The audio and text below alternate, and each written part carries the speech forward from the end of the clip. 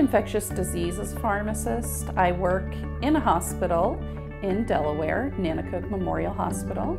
I work there with many physicians, nurses, and other healthcare practitioners taking care of patients on a daily basis. I specialize in general infectious diseases, mostly patients that would have infections as a result of different bacteria, viruses, or even fungus sometimes. When I was an undergraduate student at Hood College in Frederick, Maryland, I got a job at USAMRIID, which is the United States Army Medical Research Institute for Infectious Diseases, on Fort Detrick. There I worked with a colonel, and we started working on different types of experiments for infectious diseases. And that's when I fell in love with looking at bacteria and how they can affect patients, as well as how we can control and prevent different infections for patients. I think really the public attitudes towards vaccines and antibiotics have changed over time.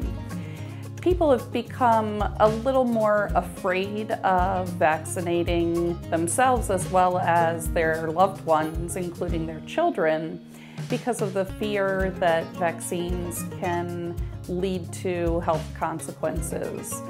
In addition to that, antibiotics have been widely used over time, and I feel that the public has decided or come to the conclusion that they may be overutilized by healthcare practitioners. A couple of years ago, there was an outbreak of measles in the United States, which we had previously not seen. All of the individuals that contracted measles had not been vaccinated. So this is one of the easily preventable diseases that we have a vaccine for. The benefits of vaccines and antibiotics are that in addition to working with the body's immune system to fight infections, sometimes we can use vaccines and antibiotics to actually prevent getting infections. So, for example, utilizing an annual influenza vaccine to help prevent patients who are elderly or very young from getting influenza is something that is recommended by many authorities, including the Centers for Disease Control and Prevention. As my role as a pharmacist in preventing and controlling the spread of infections, one of the things that I do is I work with the physicians in the hospital to assure that patients get the best therapy that they can for the infection that they have.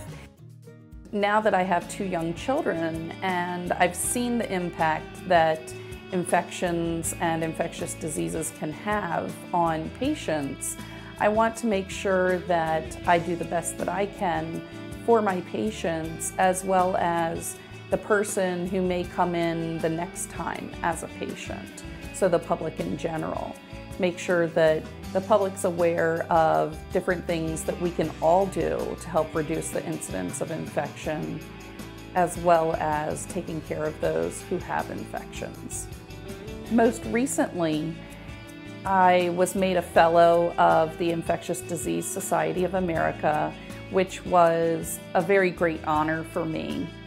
And then last year I was made a fellow of the American Society of Health System Pharmacists.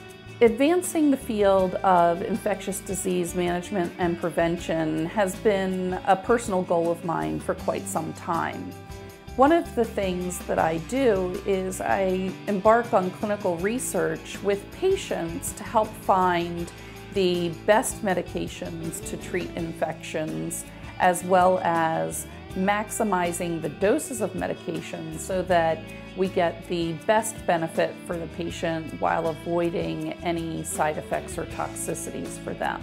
I educate healthcare practitioners as well as the public on how to prevent infections, good hand hygiene, making sure that they control diseases that can affect their ability to fight infections like diabetes, And then also I educate healthcare professionals on the best ways to treat particular infections, the best methods, the best types of antibiotics to use. I really love taking care of patients, helping them feel better. It's very fulfilling to me to see a patient who has been very ill recover from their infection and walk out of our hospital feeling much better and doing much better. If someone wanted to learn more about me or my practice, you could contact me through Nanticoke Memorial Hospital or through email at kim_couch@yahoo.com.